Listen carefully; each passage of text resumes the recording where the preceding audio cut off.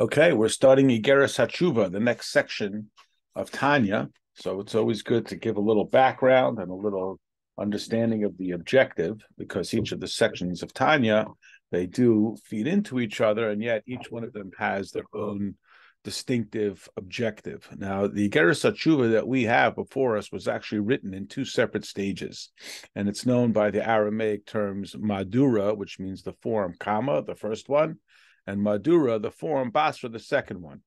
The second version, timely, was written after the Alter Rebbe was released from prison on Yutes Kislev, which we just commemorated, of course, last week. And as we know everything about the Alter Rebbe's approach and his instruction and so forth, began anew and with the renewed vigor and so forth after he was released. And that was already a new stage of the dissemination of Hasidus, a more sort of free-ranging one, etc., whatever we'll call it. And the Alter Rebbe incorporates that in his second section of Iggeres HaTeshuva. So we'll perhaps see some of that as well. Now, the Iggeres HaKodesh, which is a later section in Tanya, which is a series of communal letters, was not added by the Alter Rebbe. That was added by his sons at a later publication date. And so it has a little bit of a different tone to it. And the Iggeres HaTeshuva, which we're reading now, again, always is going to follow the theme, which the Alter Rebbe enunciates on the title page of long, short way. So there's a lot of background that's necessary. And as you recall, the metaphor that it may take a long time to get there, but when you get there, you walk right through, as opposed to what we might think of as the short, long way, which is more of a quick fix. Historically, people used to learn Iggeres HaTeshuva even before they learned the Sefer Shel Beinanim, again, following the pattern that the Alter Rebbe himself enunciates in the Sefer Shel Beinanim in chapter 17, where he describes that the Rasha has to do tshuva before he can reinstate his innate love for Hashem. So just a quick reminder of the context there. The Alter Rebbe asserts, of course, that every Jew, it's today's Chitas, has an actual part of Hashem that is embedded within him. And as such, it is absolutely intuitive for him to be desirous of being close with Hashem. Just as a child naturally longs for his parent, so too a Jew naturally longs for Hashem. Everything longs for its origin. What happens?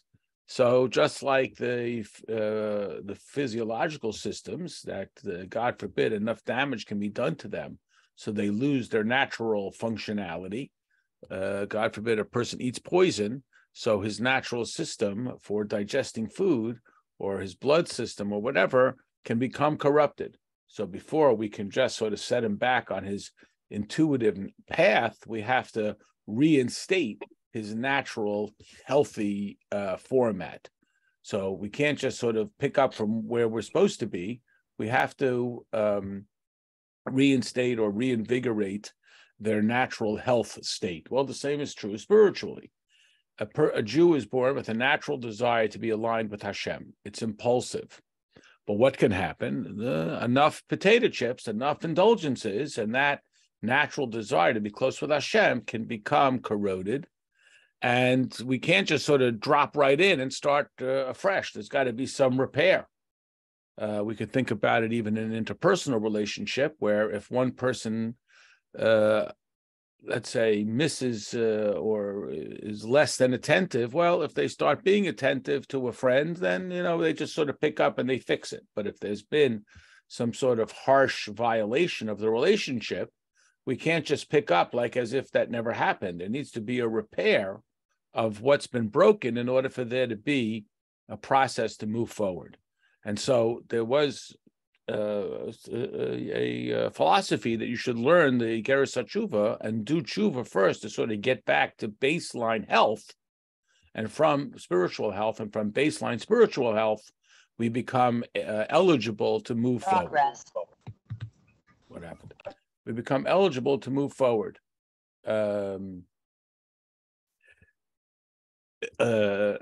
Okay, but we're learning it in the system the way it's printed. Like we talked about, the Alter Rebbe considered printing and publishing and publicizing the Shaykhid Ba'amuna first, because he thought, well, maybe you need to know who God is before you can know about how you can have a relationship with God.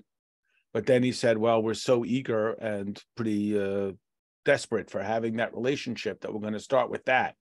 And then exactly who God is, we'll sort of figure out next. Well, the same thing with Tshuva. So here we are with these communal letters about the idea of tshuva. One of the primary messages associated with the Iggeres HaTeshuva and with Chassidus's contribution to understanding of tshuva is that tshuva is not just for sinners. There's a sikha from the Rebbe where he quotes, you'll recognize from the high holiday davening, the Unasana Toikef, where we declare uteshuva, utefilu, tzedakah, mavir nesroya hagzera. And the standard translation in every machzor is through repentance, prayer, and charity, we can overturn the decree. And the Rebbe explains that the English words repentance, and the same is true for prayer and charity, do not fully capture the message of what the Hebrew word means. And they're essentially not Jewish understandings of these processes. Repentance means that I am bad, and since I am bad, I have to stop being who I am, and I have to be somebody new, because I'm bad. What's the evidence that I'm bad? I do bad things. So since I do bad things, that's evidence that I'm bad. And if I'm bad, I have to stop being me so I can stop being bad, and I have to become somebody new.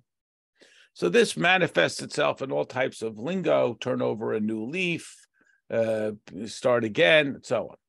Chassidus explains that the word tshuva, just a basic Hebrew word, means to return. Shuv, the root word of it is shuv, is to return. The difference between return and repent is, repent says that I'm bad, I have to become somebody else. Tshuva says, I have gone away, I need to return. So this returning is not just because I've done something bad, I mean, that too, but the innate state of being suggests that I can always be closer and closer with Hashem. Varuach toshuv el elikim, Pasuk says, the spirit will return to Hashem. So Iggeres HaTeshuva is about the tshuva concept of endless opportunity for returning. In fact, even when one of the quotes regarding the time of Mashiach says that Mashiach will come to bring the tzaddikim to do tshuva. So of course we say, well, what do you mean tzaddikim don't do averis? So one understanding is, well, even the tzaddik can always be better, but it's not about being better. It's about this endless pursuit of being closer in alignment with the infinity of Hashem.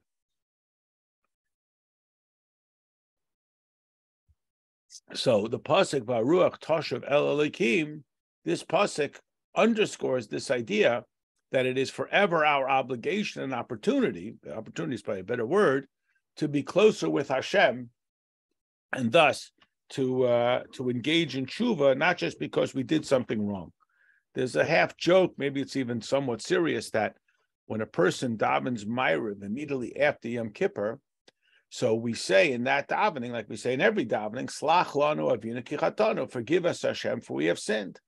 So the person says, well, what do you mean? We just had Yom Kippur. We completely cleared the slate. So I better do a quick sin so that I can have something to say Slach lanu. I mean, that's, like I said, it's more of a joke than it is actual, but it fundamentally underscores the distinctive understanding of Chassidus, in contrast to, without Chassidus, the narrative level, that tshuva is for sins.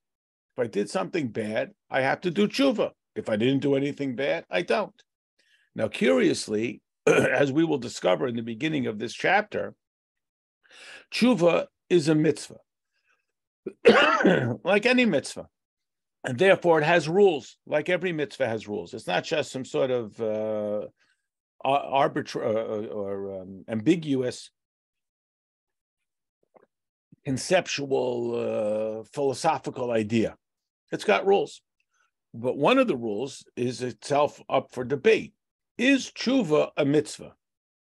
Meaning, if a person does an Avera, are they required to do tshuva, or tshuva is an option? You don't do tshuva, you can take the punishment.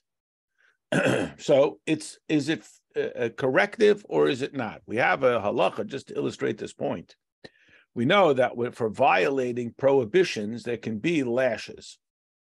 However, we have a rule of thumb that if there's a remedy given in Torah, then that takes precedence over lashes. For example, if a person steals, so that is a violation, and Torah says they should return the stolen item. So we say, well, Torah tells you what the remedy is. Return the stolen item, and therefore it's not for lashes. But what if the guy says, no, I'm not returning the stolen item. Give me the lashes. Meaning, you're telling me that I have an option to do tshuva. I don't want to exercise that option. I'll suffer the consequences. So back and forth, as you can imagine, it goes. Conceptually, though, what the issue here is it becomes bargaining now, meaning how bad a punishment is it? I mean, we all make these, not us, of course, but we all make these kinds of deals. I know I'll eat this ice cream, and I know that it's off my regiment. Well, tomorrow I won't eat anything. Or I know I'll spend this money. I know it's outside of my budget. Well, tomorrow I won't buy something else. So is that acceptable in Torah to make these sort of deals? So one position could be, yeah, it's up to you. You're going to suffer the consequence. Tshuva is an option, because tshuva conceptually, as we'll talk about, really becomes, and this is true in interpersonal experiences as well. I mean, it's essentially sort of beyond the rational. How is it that if I did something bad, I can do something and undo it?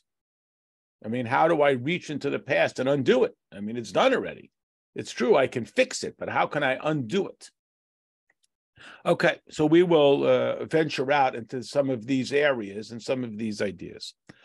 The Iggeres HaTeshuva, these letters, and the fact that they're called letters as opposed to the Sefer Shel Beinanim, suggests a certain almost temporariness about it. Now, when we say letters, it's not like a letter a person writes to his friend, hi, how are you? Hope everything is well. These were a means of communication. They would dispatch these letters. I mean, our Rebbe did it as well. They would send out these communal letters to all the children of Israel, wherever they may be, in honor of Rosh Hashanah or Pesach or Yud Beis Tammuz and so on. So this was a traditional form of public instruction, because they didn't have, obviously, recordings and so on. How else would you get the word outside of your immediate environs? So they would send these communal letters. Concurrently, the term letter has a little bit of a temporary quality about it, in contrast to a bound book. Now, it's kind of curious in our world where everything, you download it, you delete it, you download it, you delete it, but there is a certain substantive quality to buying a book. Now there's real investment, in contrast to just a letter. One of the explanations as to why the Alter Rebbe called it Iggeres HaTeshuva is because there's a certain temporariness about tshuva, because when the Geula comes and the spirit of impurity is removed from the earth, so there won't be the same necessity for tshuva, but there still will be a different level of tshuva, again, the endless pursuit of the unattainable, and our ongoing desire and effort to be aligned with the infinity of Hashem. The 12 chapters are divisible into basically three groups. The first couple of chapters, 1 through 3, are going to speak about the parameters of tshuva. Much like Hasidus often emphasizes, that Hasidus is not something separate from the legal narrative of a concept. Well, the same is true with tshuva. So we're going to lay out some of the parameters of what tshuva really means. Again, halachically, because it is a mitzvah like mezuzah and kosher and Shabbos. It has rules. There are rules to what makes tshuva, and in order to understand that, we got to map it out. We got to lay out some of that parameter. Then the middle chapters, 4 through 8, we're going to start talking about some of the Hasidus behind tshuva. And we're going to go like almost completely off the board of the literal and the narrative and the legal. And we're going to speak about sort of spiritually what goes on when we do tshuva. And then the last couple of chapters is going to be the interface of the two, how the chassidus of tshuva and the legality, the observable, the nigla, what's evident, what we can see of tshuva, are really one and the same. How they're not just two separate ideas, both called tshuva, but they actually fit together, like we always talk about the body and the soul. And this is a very good illustration of this general rule that Chassidus isn't here independent of the narrative, like we have Medrash and we have Kabbalah and we have Remez, but it's designed to illustrate the integration of both concepts concurrently. That is, the do's and the don'ts, the nuts and bolts, and the intense infinity of Hashem as it is blended into it. So we'll discover this together. So chapter 1 begins with the halachic basis of the process of tshuva. Why does Alter Rebbe begin here? One is to give the reader a framework. And again, to understand that from the, like I'm calling it, the nuts and bolts of tshuva, it becomes a looking glass into the infinity of tshuva. It's a halacha with all the other rules. It's not just some sort of ambiguous concept. So we begin with a lesson, a summary of the Talmud. And it begins with the word Tanya. Now, we know that the word Tanya is a reference to something that is taught in a Mishnah. Just a quick review. You recall, of course, that when Hashem gave Moshe Rabbeinu the Torah, he gave him the oral explanation of what he was talking about as well. There is no idea that's completely self-contained within the Chumash. When it says, take a beautiful fruit on Sukkot, it doesn't say what it is. Hashem explained that to Moshe orally. When I say beautiful fruit, I mean an esrog. When I say tefillin, it means the 4 boxes. When I say write them on your doorpost, it means these 2 paragraphs of the Shema. That's the oral law. And that's how it was transmitted for generations, teacher to student, teacher to student. Until Rabbi Judah the Prince, Rabbi Yehuda Nasi, he saw that due to the exiles and the infiltration of foreign corruptions and just the distance we were getting from Sinai, it was getting too complicated and lost. So it was time for it to be written down so there could be an absolute centralized text. And that is called the Mishnah. And okay, and later they wrote the Gemara, which is the analysis of the Mishnah. So as part of the lingo, whenever we see the word Tanya, that specifically references something that is taught in a Mishnah. So that's, of course, Tanya, the name of the book, which is taken from the first word of from about the oath administered to be righteous and not wicked. Here again, it begins with Tanya. So here we go. And this Mishnah just happens to be in the volume. It's called Yoma, which means day, which is a reference to Yom Kippur. We have a whole volume of Talmud that's devoted to all the aspects and laws of Yom Kippur, primarily the service of the Kohen Gadol in the Beis Hamikdash. And as it often does, the Talmud sort of veers into corollary and related issues, including this idea here about the laws of tshuva, the concepts of tshuva. So Tanya B'Seif Yuma, at the end of the Masechta called Yuma, we learned Shleisha Chaluke Kaparahem. There are 3 forms of, and he uses the word kapara, which you recognize like the word Yom Kippur, same word. There are 3 forms of atonement, of correction. V'tshuvim kol echad. Now, every one of them requires there to be tshuva. Now, it's worth noting for a moment at least, what is the objective of atonement? So we have this debate, even the Havdil in the secular world. What is the purpose of consequences to crimes? Meaning, if a person commits a crime, what is the purpose? So one is, we say, it's a deterrent. You know, if people know that they're going to have going to pay a penalty, they don't do it. Why doesn't the person go through the stop sign? Because they're going to get a ticket. So one is, it's a deterrent. And if we don't enforce it, then the deterrent becomes a mockery. That's one. Another is that it's retribution, that society is gratified by retribution against the criminal. That if a criminal just goes free, even if he pays for it, and we all sort of can mock at the person who goes through the stop sign, says, "I don't care, I'll pay the fine. What do I care?" So again, there is a violation of the societal arrangement that this person has violated the community, and therefore the community is entitled to retribution. And then there is the aspect where Torah really puts a lot of emphasis, or at least Hasidus puts a lot of emphasis on Torah, which is that it's reparative for the violator, that the violator has somehow incorporated this characteristic upon his identity, and he needs some form to be able to cleanse himself and to repair it. So again, take it at the micro level. If you have a child and he does something that he knows he shouldn't do, he steals something, he breaks something, whatever it is. So he gets caught. So that's it. In the child's eyes, well, I guess that's it. I'm branded forever as a thief.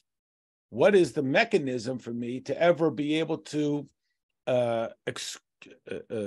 expel this character trait? Well, that's why we give him a path to do tshuva. So the tshuva is designed, for punishment, it's designed for retribution, and it's designed primarily, in Torah's perspective, for repair. And that's why it says here very clearly that tshuva im kol echad, because there is the vulnerability that, okay, you caught me, what do I got to do? How long I got to stand here, and then I get to go home? So a person could say, look, I'll pay the penalty. It's easier for me to violate and pay the penalty than it is to comply. So there's no, so again, at the human level, that's what we have. We give the guy a ticket for double parking, and that's it. If he pays his ticket, that's it. It's exonerated. As long as he pays his tickets, we don't prosecute him any further. In contrast, what Torah is saying is there's no tshuva, there's no repair. He's still a double parker. And on the contrary, he's now put a price tag on it. And for $50, it's worth it for him to double park. And it's just a deal. So we don't want it that way. We don't want it to be that way in the service of Hashem. And that's why there has to be tshuva together with all forms of kapara. Now, the books of the prophets of the Nevi'im are filled with these criticisms of these worthless offerings that are brought without any changed character. And this attempt at sort of bribery or compliance,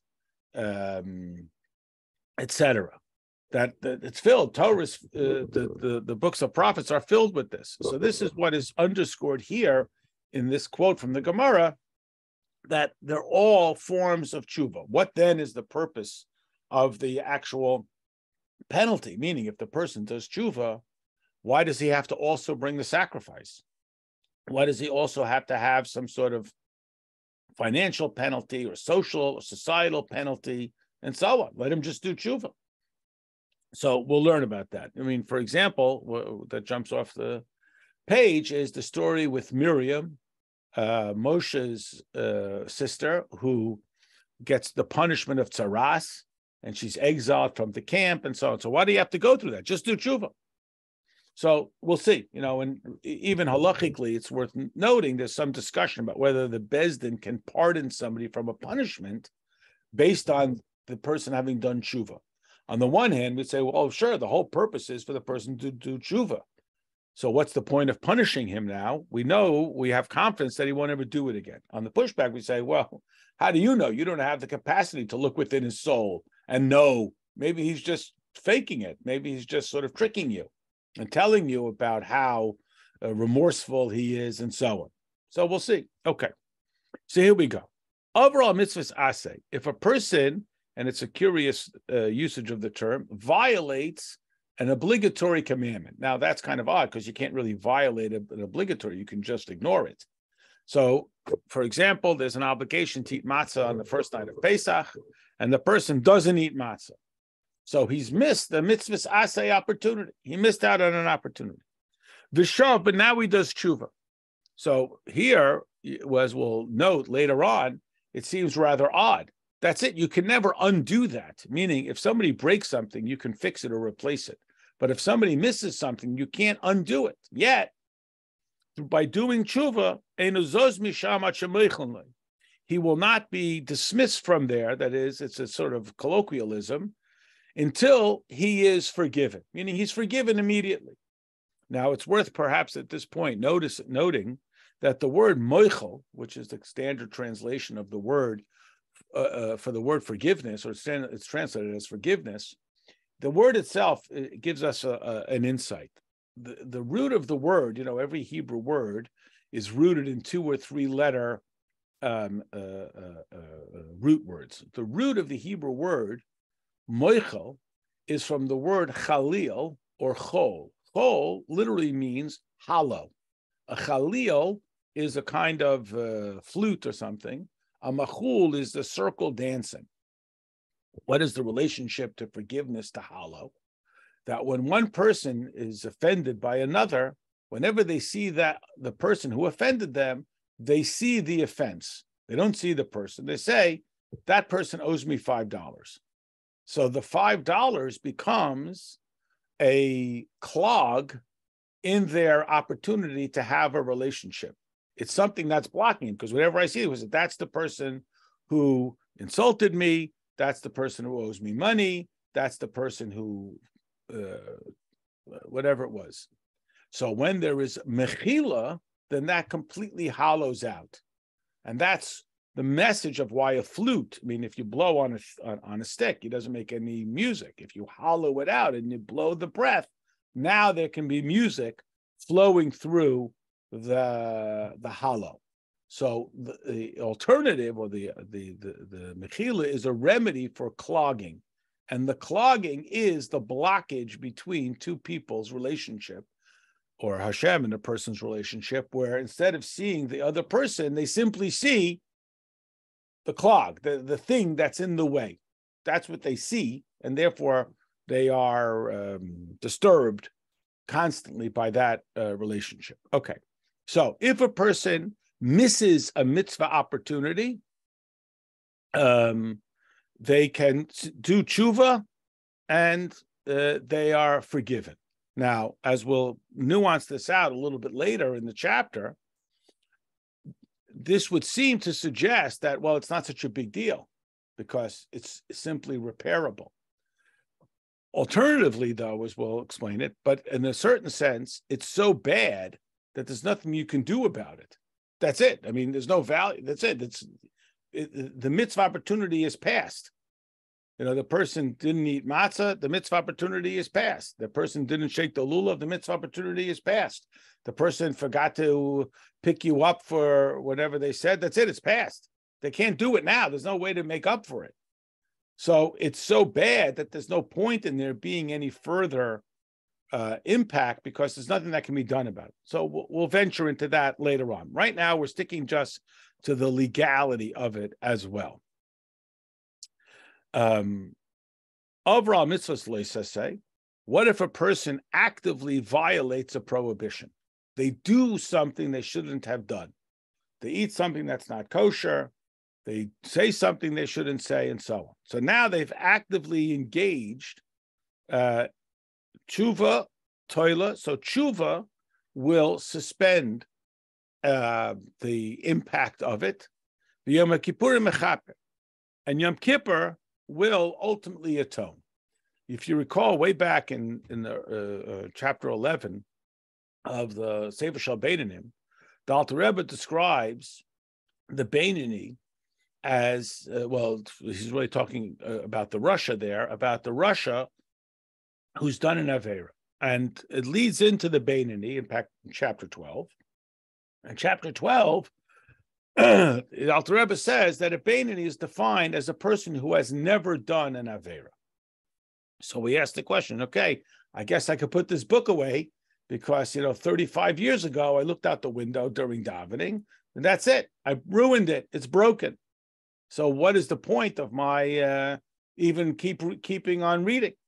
So Alter Rebbe explains there that a person can do tshuva. And then he adds another little nuance, a level called Hashem Yislach Loi. Translation, Hashem will forgive him. So we explain that there's really kind of two stages in tshuva. And again, this we can probably relate to at the human level as well. One is the person has remedied the wrong. So a very simplistic analogy. I lend somebody money. They don't pay me back. They violated their obligation. I pursue them. I yell at them. I cajole them. They pay me back. Okay. So the thing has been remedied, but the relationship has not been remedied, because tomorrow when he asks me to borrow $5, I'm not so down with lending him another $5 because I have had a bad experience. So while it's true that the person doesn't owe me anything, there is no thing, but we are certainly not reinstated to where we were, because once upon a time I did lend him $5, but he's damaged the relationship to the point that I will no longer lend him $5, even though he doesn't owe me $5 anymore because he paid me back. So this greater level is called Hashem Yislach Loi. Hashem will forgive him. And again, just to get a little bit ahead of ourselves, when it says Yom Kippur will atone, which is what we just read, how does Yom Kippur atone? So we explain, because this is what we experience on Yom Kippur, that we become so aligned with the infinity of Hashem that not only are we not going to be penalized because you did tshuva. So the tshuva is like paying back the $5 2 months late. I have already repaired the damage, but there's still this lingering injury to our relationship. And that only becomes repaired when there is Yom Kippur, because on Yom Kippur, we become elevated to such an intense level of closeness with Hashem that our behavior ceases to have any impact, and we get like a hard reset back to our original identity and connection with the infinity of Hashem. Perish, we're in the parentheses, the Afa Gadol Inyan Kiyum Mitzvahs essay. Now, here the Alter Rebbe addresses an oddity. And again, this is still in the mentality, and it's important that we remember that we're talking here about a legality, the halachas of tshuva, because it has halachic rules, just like kosher and mezuzah have halachic rules. So in the fulfillment of mitzvahs, we have a rule that doing a mitzvah can override a prohibition, as we'll explain. Hainu mishum shaydeki mitzvahs essay mamshich or v'shefa b'olim estalyenim maras orin seif baruch hu mishkos b'zayra the ramach b'kudin in ramach evar nemalk v'gamal nafshal akis k'mo shekos v'sheg l'sham mitzvahs. So here we have a curious halachic dynamic. If we look at the repair side, it appears that violating a prohibition is much harsher than missing an obligation, because missing an obligation is seemingly more easily repairable, quote unquote. All you got to do is tshuva, and then presto changeo, you have reinstated. Whereas if a person actively violates, there has to be penalty, and from penalty, there goes to tshuva. So this would suggest, again, that active violation is harsher than omission. However, we have a rule of thumb that there are mitzvahs that could sometimes override an avera, and we would execute the mitzvah even in defiance of the quote avera. Most obvious example that we all are aware of is, I'll use the word violating, though it's not really a violation, is that we violate Shabbos to save a life, meaning we have an obligation to save lives. We have a prohibition of violating Shabbos. If, God forbid, we get a circumstance where a person's life is in danger, we emphasize the mitzvah of saving lives over the avera of violating Shabbos. Or another simple example, if a Kohen sees a lost item in a cemetery, so Kohanim aren't allowed into cemeteries. Is he allowed to go into the cemetery to return the lost item? So, or is he allowed to bury the dead if the person has no one else to bury him? It's called a mace mitzvah. Now, in our society, we don't have that because we make phone calls, we have barrels of, but conceptually, if a Kohen was faced with a dead body that nobody else could bury except him, so the mitzvah of burial would override the prohibition of the Kohen coming in contact with the dead, et cetera, et cetera. So how does this work? On the one hand, it seems that doing a mitzvah is, quote unquote, more important than not doing the Aveira, as evidenced by these scenarios where you have a conflict and we default to the mitzvah overrides the Aveira. On the other hand, if a person misses out on doing a mitzvah, the repair seems to be, quote, much easier than if he actively violates an Aveira.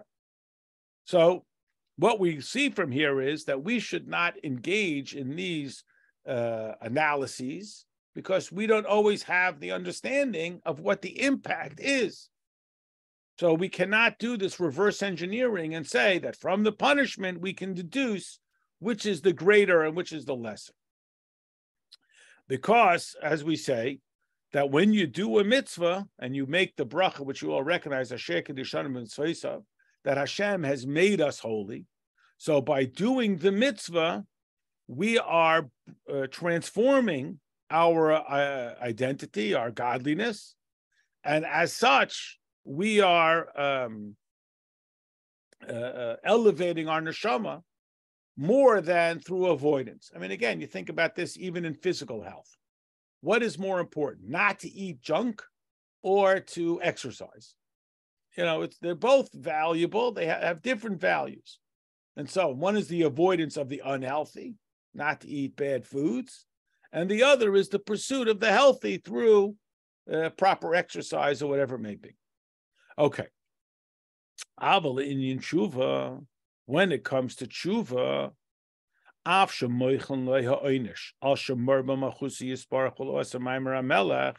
so here we're going to have this opportunity for waiver of non-compliance. He rebelled against the king, and he did not do what the king said. So we have, again, this rule of thumb. It doesn't, quote unquote, matter what the Aveira is, like it doesn't, quote unquote, matter what the mitzvah is. Every mitzvah is introduced with the same bracha. Even if it's a, quote, big mitzvah, small mitzvah, this magnitude measure is really our own human perspective. We tend to think that this one is important and that one is less important. I'll share a quick story. In the late 60s, there was two Chabad rabbis who were on like a TV show. And that was like really big stuff, secular show. And they were interviewing them and, guys with beards and on a TV and they speak English. And it was like kind of a cool thing. And two Lubavitchers, very prominent people. And the Rebbe talked about it because there was one question that was a little uncomfortable. The interviewer asked them, what's with all the death penalty for this and that? Like, it's so harsh. And they gave an answer that was a little bit of like apologetic. Well, it would have to be with two witnesses, and a court that executed even one person in 70 years was considered a bloody court. They kind of fumbled around the question like, well, that never really happened anyway, so it's not such a big deal. Something along those lines. So the Rebbe spoke about this, and the Rebbe gave a different answer. So the Rebbe said, imagine, this was right around the time of the space launch, 1969, the landing on the moon.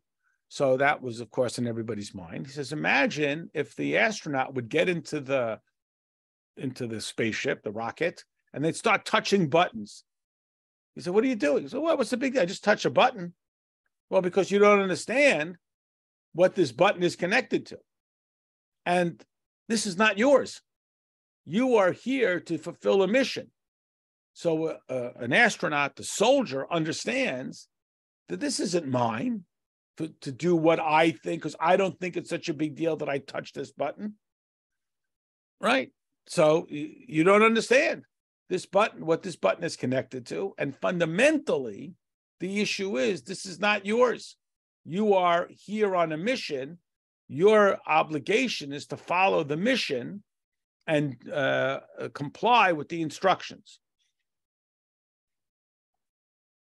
So we may look at a certain behavior and say, well, what's the big deal? Quote unquote. Why are they making such a big deal out of it? Well, the pushback is because we don't understand what the impact is when we push this button and that button. We've all learned this with technology. Why is it so frustrating? Well, you put the wrong word in, you get the wrong answer, and so on. So this becomes an opportunity for us to have a little insight into the impact of Averas, even if it, quote unquote, doesn't appear to be so terrible. But right now, we're sort of struggling with a little bit of push me, pull me about the impact of non-compliance, omission versus commission. So we say, even though he has an easier tshuva, apparently, don't make the mistake of doing an attempted reverse engineer and say, well, I guess that means it's not so bad if I miss doing the mitzvah. Because again, that's what we superimpose onto the circumstance. We say that's not such a big deal. Mikol Makam, because or neder. The ultimate consequence is that the light of Hashem, which we had the opportunity to bring into the world when it was Pesach, and to eat matzah, or to say the morning Shema, or to say good morning to somebody, and we missed that opportunity. K'maymer Azal, like it says in the Gemara, al pasuk ma'avos lo yuchal l'sake. What are sins that can never be corrected? Zeh shebitul krishma shel arvis oy v'chulu. This is when we have ignored the opportunity to say the evening Shema. So this is for men. It's a time-oriented mitzvah to say the Shema when you lie down at night and when you rise up and in the morning. And if a person miss saying the Shema, which again may seem like, what's the big deal? It doesn't seem so terrible, but that's it. It's lost. It can never be retrieved. The Rebbe once used an analogy. It's like in business. In business, a missed opportunity doesn't come back. Sure, there'll be other opportunities, but that opportunity, when the customer walks into the store, okay, we don't have stores anymore, but if you remember back in prehistoric times when we had stores, when the customer walks into the store, that's an opportunity. If he walks out of the store, that's a missed opportunity. That's it. He walked out, he's going down the street to buy whatever it is he needs. Sure, there'll be more customers tomorrow, but the successful business person sees every customer as an opportunity, not as an infinite amount. The difference between, the Rebbe once explained, a student and the person in business is the student. He studies. Tomorrow he'll study more. If he studies less, more. It's not such a quote unquote big deal. But the business person understands that every day that opportunity is that there for that day, and it ain't going to necessarily be there tomorrow. Or it definitely won't be there tomorrow. Let's put it that way, because today's opportunity is there for today. Okay. Rabbi Epstein? Yes. There's like every minute of the day you could be learning and studying. That's correct. Well, every minute of the day we should be aligned with the infinity of Hashem. Correct. So it's very difficult. Yeah. Because you get tired. You're reading, you get tired, or your brain just doesn't seem to feel like you can absorb anymore. That's correct. I use this as an analogy. Imagine your best friend is with you, and the person says, "Man, I have nothing to do." The best friend, what do you mean you have nothing to do? I'm right here. Why don't you talk to me? So you always have something to do. Now, if you told your best friend, you know what, I'm really tired, I have to go to sleep. Hopefully, if they're your best friend, they're going to say, "What do you mean? You have to stay here and talk to me." Well, I have to go to work now. No, you can't go to work. You have to stay here and talk to me. Understood, right? You understand you have to go to work. Now, again, the concept, why do we go to work? Why do we do the dishes? Why do we eat? Because then we can spend time with our best friend. Because if I don't go to work, I'm not going to be able to pay for the things that I need to be able to spend time with my best friend. But if I say, I had it with my best friend, I'm leaving. And thank God I get to go to work, which is unfortunately how much of our society functions. We only have to look around in the broader society, especially at this time of year when people are like, oh man, I hate being home for the holidays. All we do is fight and yell and argue about politics and whatever. So, right. So does the person go to work so they can get away from their family, or does the person go to work so they can be with their family? So that's an excellent analogy. Thank you. Yeah. So that helps us to understand it. But right, I mean, there is that sense. Why is Hashem not forgiving if we waste time from Torah study? Because it's like you're sitting there saying, I got nothing to do. I'd rather watch TV than nonsense than spend time with Hashem. So of course, then it's saying that's not so important. But if I tell them, look, I have to go to sleep so I can get up in the morning and spend more time with you. Okay, everybody understands that. This person's a psychopath. Okay. But Rabbi, one real quick thing. You can bring your best friend with you to work. Well, it's hard to work, if you don't want your dentist doing your root canal with his best friend saying that he's talking to. No, but you can have a kindness toward them, or you can, yeah. There's a lot of stuff you can do in just interacting with other people that brings your best friend there. Yeah, I mean, this is the point. Why are we going? We're going to work in order to be with Hashem, not to get away from Hashem. Right. There's lots of ways to bring it in. If you're driving and you let somebody pass and you didn't give them a hard way to go when you're driving, I mean, there's all kinds of Hashem is everywhere and with us at all times. I mean, again, maybe we're all somewhat vulnerable to it, but we have those 3-day yontifs, and it's like, man, I just want to go back to normal. Can I just go to work? All this godly time is okay. It's intense. That's true. But it's really about the mentality and the perspective. I'd really rather be here, but I have to be there. This is what we're looking forward to with Mashiach when it says that the nations will support us in our service of Hashem. And they say, hey, we'll do that so you can do your thing. But we're not at that level yet. Okay. The option is even if the person says, oh boy, I miss saying the Shema. And from now on, I absolutely resolve and I will never, ever, ever again miss saying the Shema. So they seemingly have turned it around and they've done it. But the bottom line remains, Tuesday night, Shema is never coming back. Even though they say Shema Wednesday and Wednesday night for the rest of their lives, that missed opportunity. I could just share one quick story, in Chabad, one of the biggest trainings for all the yeshiva students is to go on mifsoyim and to try and get other people to do a mitzvah. Specifically, it began with the mitzvah of putting on tefillin, and from there it's expanded to every mitzvah, of course, Hanukkah now and lulav and so on. And this has often run into some criticism from people like, what is the point of this? Why are these yeshiva students standing outside in the rain for 2 hours to maybe get one person or 2 people or 10 people to put on tefillin one time? The guy puts on tefillin one time. Why is this such a big deal? So in having this discussion with somebody once, I said to him, look, if you make a summary, how many times will you put on tefillin in your life? You bar mitzvah at 13. You put on tefillin 300 days out of the year, minus Shabbos and Yontif. You'll live, God willing, 100 years. You do the math. It's a lot of times, in the many, many thousands of times. What if you missed one time? You got thousands and thousands. You got thousands and thousands minus one. Would it bother you? Minus one, what's the big deal? So I said, that's the point.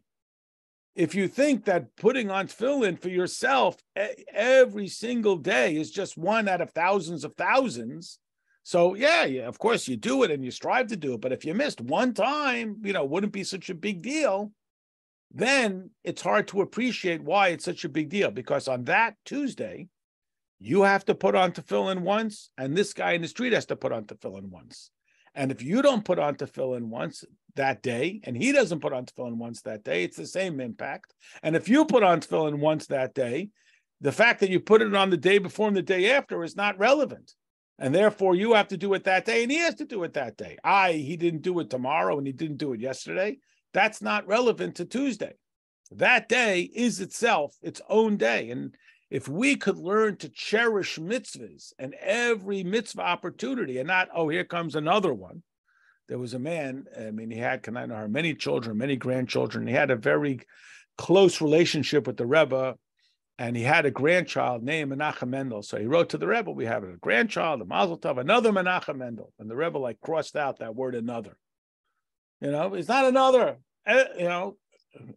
No child is just another one. If somebody has, Kanai Nahara children, They don't think, well, this one, that one. I got most of them, Everyone is cherished. So too, every mitzvah and every mitzvah moment should be cherished as well.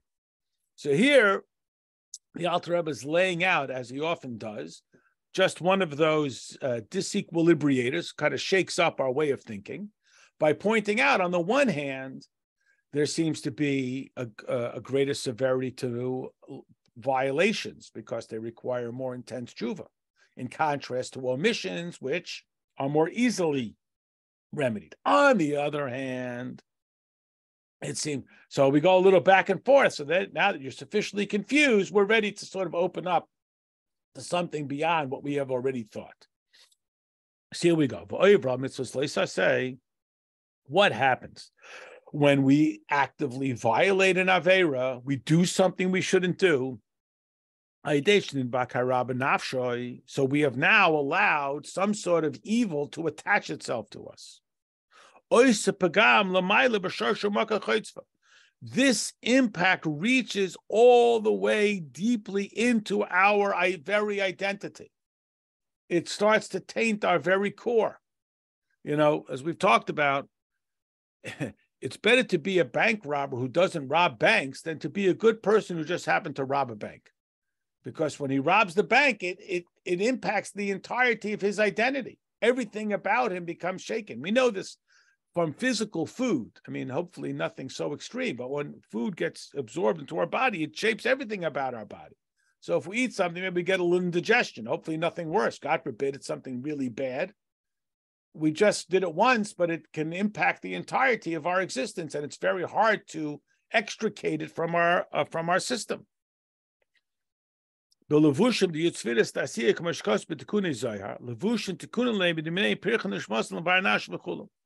as we say, all neshamas, as we know, way back from the early chapters of the Sefer Shel Beinanim, every neshama has a sort of personality. From the origin of Atzmis Orein Soif, Nefesh Chelik Elokam Mimal, all the way from its very origin, till it trickles all the way down to be inserted in this particular person. So it goes through all of these different machinations and formations and adjustments and so on. And it's finally sort of dispatched from a certain world, a certain degree of awareness. The tzaddik comes from Atzilus and so on. And a certain one of the sfiras that each person has their tendencies. This person's more strong in chesed, this person's more strong in gevura and so on. But even so, even if you get a neshama that comes from Malchus, the least personalized, of the world of Asiya, the least aware, but it's all originated from that first source. Or if you trace it all the way back up the ladder, it's all from that original source. So when a person does an Aveira, I mean, it's sort of like perhaps I'm just thinking here about the analogy of Chilul Hashem. Not that this is to justify people who have a bad impression about Jews based on one Jew's behavior, but there is a certain truth to it. And of course, the irony is from the most un-Jewish of behaviors and people who are least consciously associated with their Judaism, they create the biggest Chilul Hashem. It's the old joke. Why is it every Jew who does something worthwhile changes his name to Smith, and everyone who's a lowlife has to be Weinstein and Madoff and Epstein, no relation, and so on and so forth? Why can't those guys change their name to Smith? No, the guy who invents the cure for disease, he has to decide to be Smith and live in Kenilworth, and the guy who's this lowlife has to live in Miami and and be Yerachmiel Gedalowitz. Okay, so what happens? Because there is a sense, right? They are related to all the way through Moshe Rabbeinu, even though they may have no conscious awareness of their relationship. Lekach, therefore, en kaperla nafshoy v'loy ad Yom Kippur. Therefore, they are dependent on Yom Kippur. What does Yom Kippur have to do with anything? So, as we explain on Yom Kippur, the forgiveness on Yom Kippur is really irrational. Meaning, it sort of reminds us, who's empowered to have forgiveness, the beseecher or the beseeched, the violator or the violated. And ultimately, it's the violated. if a person says, well, I did this, therefore they should forgive me, that's not my call to make.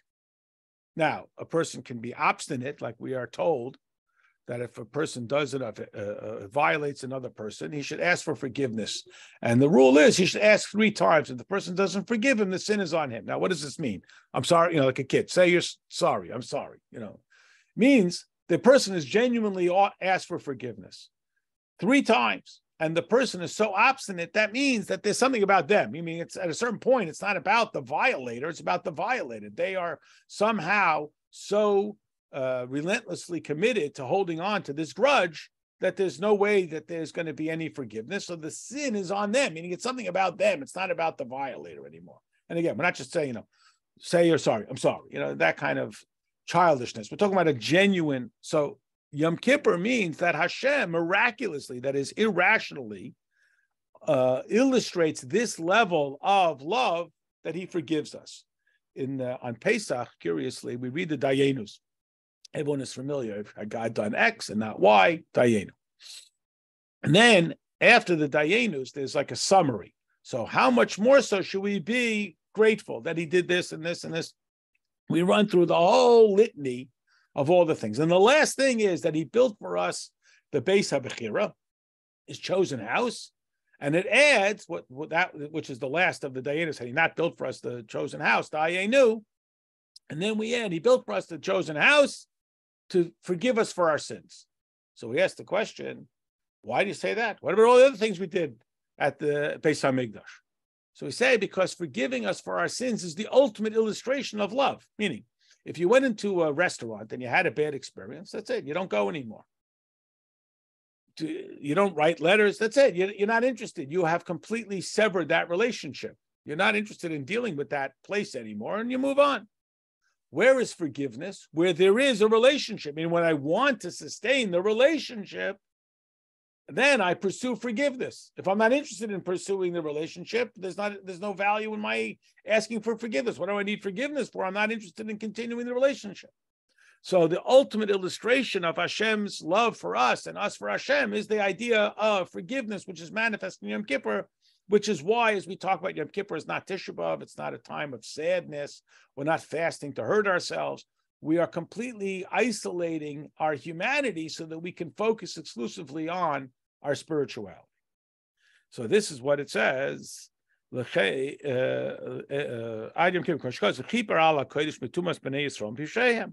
he will atone for us from our tumah and from our flaws, our negligences. Lifnei Hashem titaru. On Yom Kippur, we experience this miracle, a level of Lifnei Hashem. Now, again, we know that each of the names of Hashem, as we discussed a lot in Shaykhut V'Amunah, is illustrative of how Hashem is relating with us. But they're still names, just like we all have names. We have names that we give to our children, call us parent, the cashier calls us customer, the pilot calls you passenger. Those highlight the relationship, but it doesn't even touch on who am I in my very essence. What is my very identity? That's the level called Lifnei Hashem, even more personal than the name that we can't even pronounce because it's not a word of the Yud-Kei Vav-Kei. That's what we experience on Yom Kippur.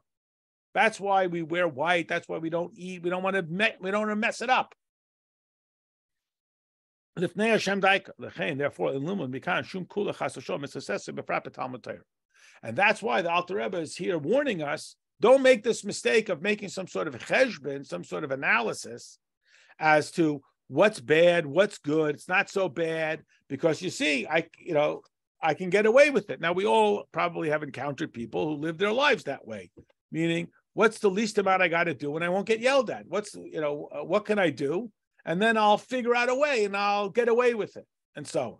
So if that's your life's objective, like we talk about in the beginning of the book of the Intermediate Man, if your goal in life is to make sure you go to heaven, you're probably not going to like Tanya too much. If your goal in life is what's the least amount I got to do and I can get away with it, how can I spend my days getting away with it? Then you're probably not going to like this idea of Iggeres HaTeshuva. Because, like we said with Torah study, Hashem will forgive somebody for idolatry, but not for wasting time from Torah study, like we talked about. Idolatry is a momentary indulgence. Wasting time from Torah study is saying, don't bother me. I don't want to be bothered with you. How much I got to do and you'll leave me alone. And that attitude is almost unforgivable. Love me, hate me, but for God's sakes, don't be indifferent to me. That is, Hashem will potentially waive the penalty for these harsher averas that carry these terrible consequences, but not for not studying Torah. And again, the idea of not studying Torah means not connecting with Hashem when I have the opportunity. And again, not because I'm tired or I have to go to work or whatever it may be, simply because I don't want to be connected with you. Alva Krisus Umises Bezdin, back to the Talmudic source, that if a person violates an avera that carries with it severance, that is, that the person should have to pass away at an early age, certain averas, or literal, that the court puts him to death, real harsh stuff. Again, tshuva v'yom kippur in Thailand, so he can do tshuva. Yom Kippur will suspend the punishment. V'yisur memarkin, and if he has difficulties in life, this can cleanse it up. This is why, if God forbid somebody has a difficulty, we tell them it should be an atonement. At least they should have something. It should eradicate. It should brush it up. So anyone, when the kid's brushing his teeth, he's screaming, it hurts. When he wash his hands vigorously. I don't like it. The bath is too hot. Whatever it is, it's that form. It needs to be brushed vigorously to be cleaned. Perush Gever Makapara. This will complete the atonement. This touches on what we talked about before, that particularly as Chassidus defines it, the objective of punishment is not punitive, it is reparative. It's that opportunity for the person to find the godliness within it. That's what it's for, to help us understand or transform or repair and so on, not just to be punitive. The word kapara, translated as atonement, most literally translates as vigorously scrubbed. Vigorously scrubbed. Like it says, I will rebuke him with the stick, pisham for their negligences, and the impact of their sins. Ad kan loshen habraisa. Here too is the quote from this, what's called a brisa, which came a little bit after the Mishnah, but before the Gemara, that we quoted from the Masechta in Yuma. So we'll stop.